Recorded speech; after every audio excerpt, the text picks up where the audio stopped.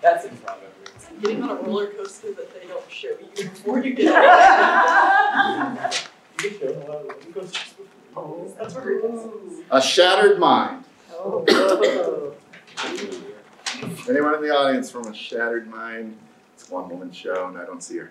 Has anyone seen this show yet? This afternoon? No? Well, go check it out, and then come back to Fringeprov and tell us you saw it. All right, let's see what we got. A Shattered Mind by Sylvia Jeffress. The mind, the most powerful thing in creation, is what drives our evolution and thirst for the unknown.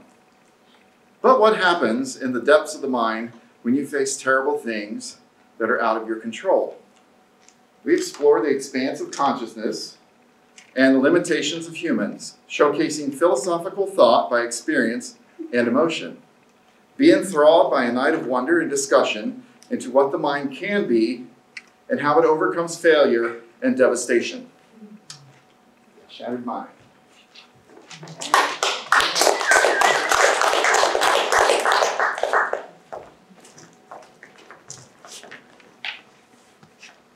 Brain trust. Join me. What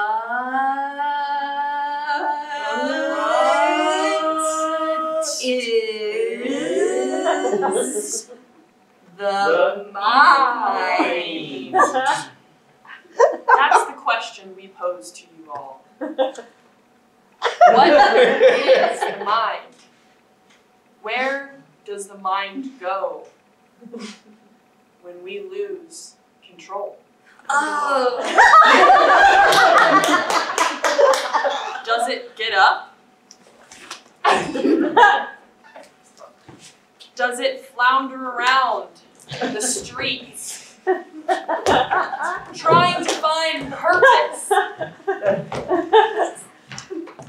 But what if purpose was always inside?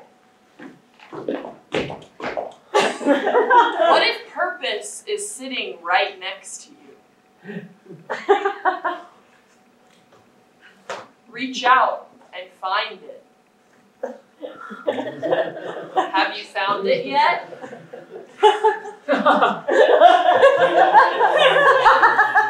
Tell me, what have you found? Piece of popcorn. A new friend. I like that one better.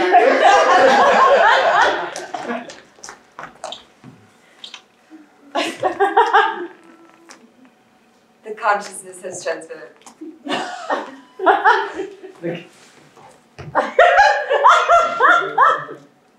Where do we go when we're done here? What is it we seek? Do we wander aimlessly in the darkness? Are you still on the stage? Oh, okay. I'm off stage. Okay. We're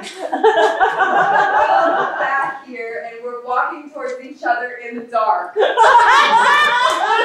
there a light we find? Heaven, perhaps? Light!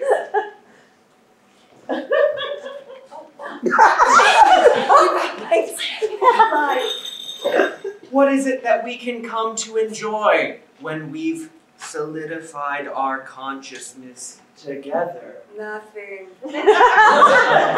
Everything. Nothing and everything.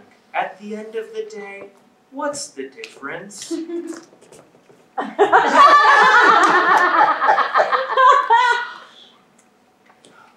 Shattered mind.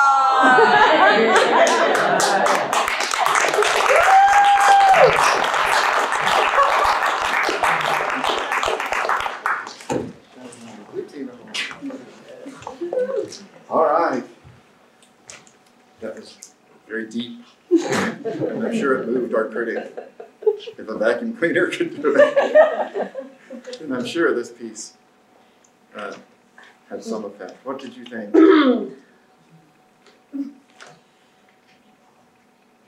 Well, when I studied with Bertolt Brecht, we discussed the alienation of the audience as a metaphor of life, and I found this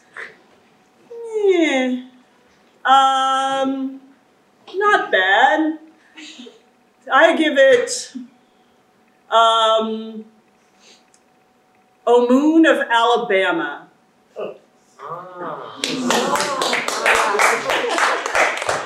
Fair.